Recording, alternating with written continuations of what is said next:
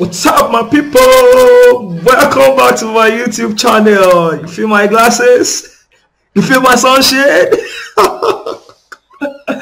Yeah, welcome back to my YouTube channel. My name is Ayobami Obudairo. If you are just joining me for the first time, I talk about Unisalento4Talents Scholarship, and I have good news for you. The long-awaited Unisalento4Talents Scholarship is out.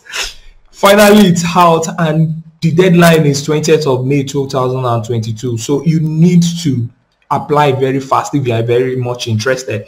If you want to have an overview of what the scholarship is all about, I've created a video before, so you can go right back and watch the video about the overview of the Unisalento4Talents Scholarship. However, if you want to apply now, the time is now. It ends this month.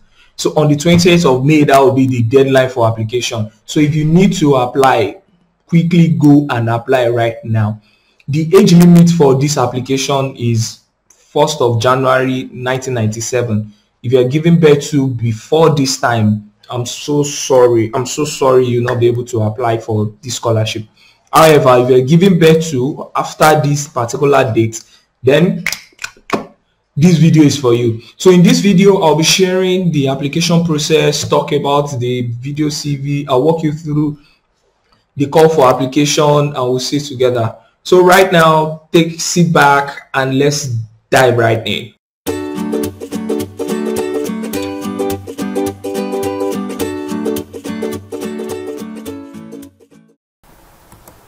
Let's search for Unisalento4Talents. Okay, I was here. So Unisalento4Talents Scholarship. So this is the university page, and these are the benefits and the departments and the courses that are available for application. So you come to this side, related resources, and click on call for applications. Okay, I've downloaded the file already. It's a PDF file. This is it. That here also, okay, that's so the call for application here. Try and read and digest everything. I won't go through this whole document. However, I'll go through the key things that are needed. So for this call, we have just 6 courses that you can apply to. Then here is the list of the benefits.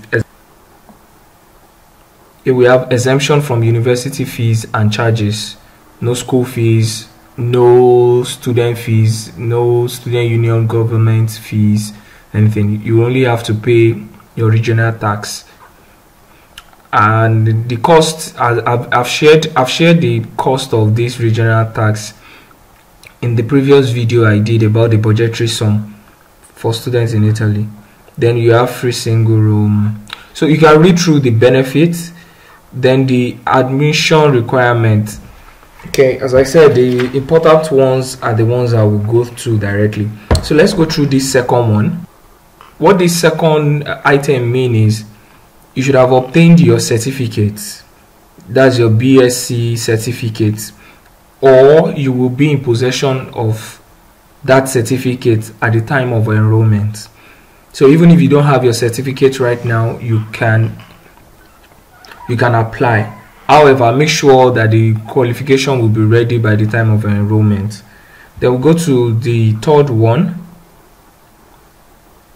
Your certificate must be acknowledged by the Ministry of Education of your country. Also, your certificate must allow access to a master's degree course. So just make sure you can apply for master's degree course with your certificate before you can apply.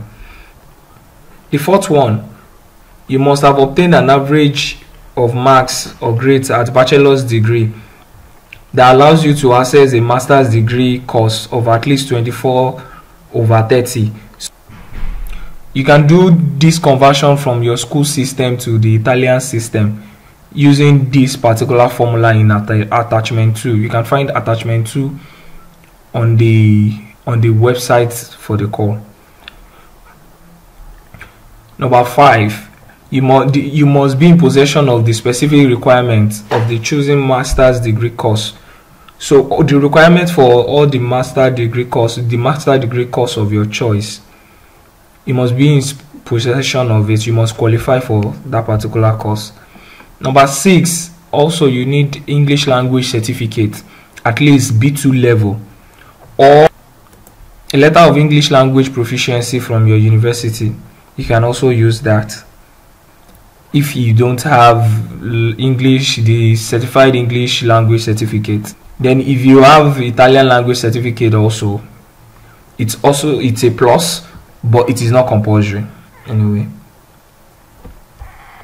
So the next thing, you must not be enrolled in any Italian degree or course in University of Salento. Okay. So another thing, the age requirement, which is the key thing, you must not have been born before 1st of January 1997.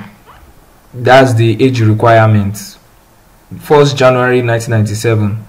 So this is the selection criteria. 25 applicants will be selected across board, so 4 for each of the departments. So you should know that this will be really competitive. So make sure the submission of your document, your motivational letter, and all the other documents that are required of you are competitive enough. So take your time with this application. And note, you can only apply to only one course. So mandatory documents for application. Number 1, the first compulsory document is your transcript from your bachelor's degree. Then the second document is your degree certificate. Your bachelor's degree certificate is listed here, required for admission to the master's degree course. However, if you don't have your bachelor's degree certificate yet, you can submit an official document from your university certifying that you have completed the course program and you are awaiting your degree certificate. So degree certificate is very compulsory, but if you don't have it yet, you can submit a letter from your university attesting that you've completed your program and you are awaiting your degree certificate. So the next thing is your motivational letter. Note, maximum of 500 words. Then you need reference letter from your supervisor. Reference letter from your supervisor. You need CV. You need your CV. The CV, there is a format already attached to this call, so you will use that. I would explain later in the video. You use that template for your CV. Then you need your valid passport or any other official identification document, e.g. national identity card. So either your passport or your national identity card, you can use that. Then any other document required for admission.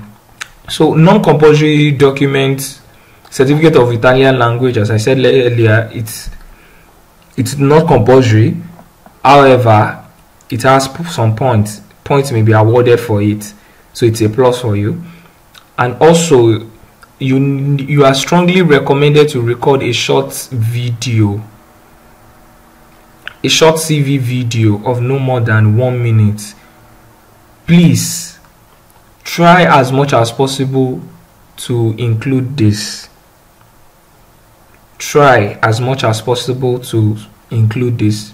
It is not compulsory anyway, but try as much as possible to include it. Just 1 minute video explaining who you are and what you want to do. Okay, I will share a sample of this video CV, and you can check YouTube also for other video CV samples. So procedure for the presentation of applications. Okay, this is for those that want to apply for grants. Still the same thing. So duration of the scholarship is 12 months from 1st of September 2022 to 12th of September to 1st of September 2023. So the scholarship will end on the 31st of August 2024. However, you need to renew on yearly basis. So what I'm trying to say, this is it here, renewals. In order to obtain a renewal, you have to obtain at least 30 university credits by 10th of August 2023. So what that means is you must have passed 30 credits of your courses, of the courses you will do in the first year. After then, automatically you'll be qualified for the scholarship the second year. If not, you will lose the scholarship. So you have to note this. And okay, you must graduate by the last available session for those enrolled in your year of student intake, which is April, which will be April 2025. These are the link to the courses that you are interested in. However, you can see it on the call also that I showed before. So these are the links. You can go to any of the courses you want to apply for and check the requirement also. So this is the evaluation criteria and how they will rank. So the curriculum and motivation, 20 points. That's CV and motivation letter, 20 points. Your grade, bachelor's grade, 40 points, and all that. So you can go through all this and see the breakdown. Then insurance, okay, you'll be given insurance. And incompatibility, in case the list of other scholarships or grants in which Unisalento4Talents scholarship are not compatible with. So these are just the basic, these are the major things that are needed. However, go through these documents, 8 pages of documents, and understand it well. I wish you all the best.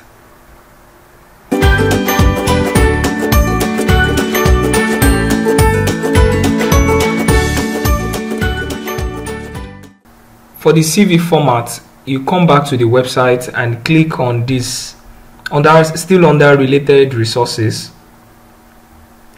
You click on curriculum vitae new form. So if you click on that, is to download the file in Microsoft Word. This is the way it looks, application form. So what you need to do is just fill in your personal details, date of birth, date and place of birth, your address, mobile number, email. Choose the program of interest. So you can just tick any of this. Then your personal statement summarized in about 5 lines.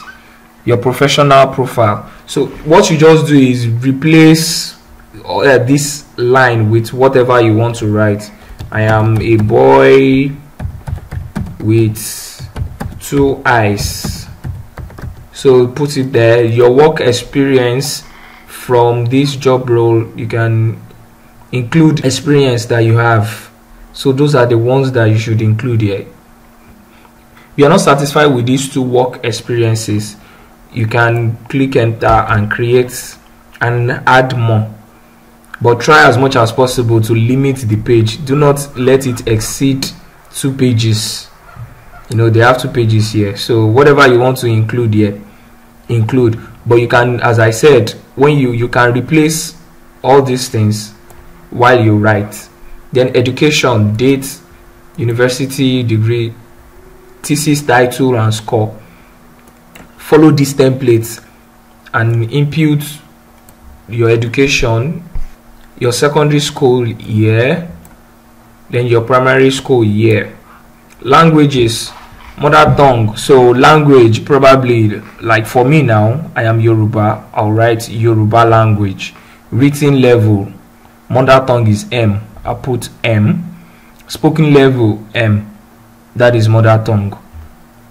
English language, I put C. Advanced. Written level, advanced. Spoken level, I use B. So these are my own choices. You can select anything, but just follow this template. Follow this template. Language certifications, just write the name of the language certification you have. So for those who don't have language certificates that want to use letter of proficiency in English language, just type it there too. Letter of proficiency in English language, leave it. Computer skills, your personal skills, your hobbies, then you leave all these things. You declare your declarations, just include your signature, date and place. Just place your signature and date. Just write signature, sign and fix your date. That's all.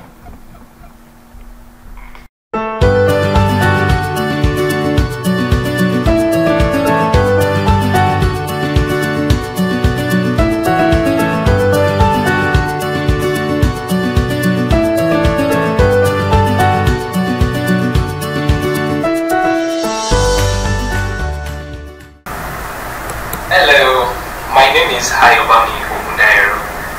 passionate about optimizing processes and project management.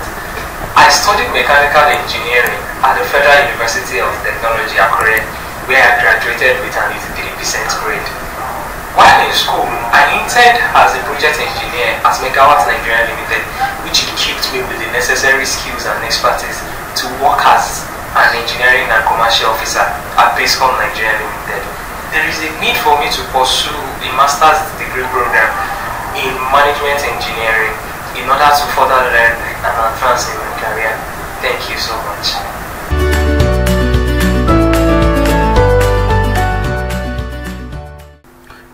Finally, when you have all these documents ready and you've uploaded your CV, your video CV online, probably on your Google Drive or Dropbox or YouTube or wherever you upload it, you can, after you've done all these things, then you come here under application form 2022/2023.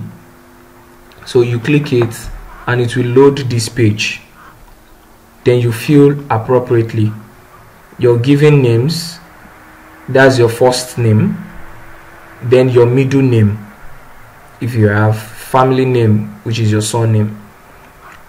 So your date of birth, the format is here, place of birth, email, phone number. You fill everything, tick all these declarations by just clicking on them. We tick them. Then certified level of English language competency, click either of these two. And your level of Italian, be confident, don't lie in any of your application. If it is 0, click 0. There's no problem about that. Then video CV, insert the link to the video CV that you've created. Then you tick the course you want. Down here you submit, you upload all your files. Down here you upload all your files. Then declaration again. After your declaration also, then your text. Then you insert the text verification and you in VR you submit. That's all.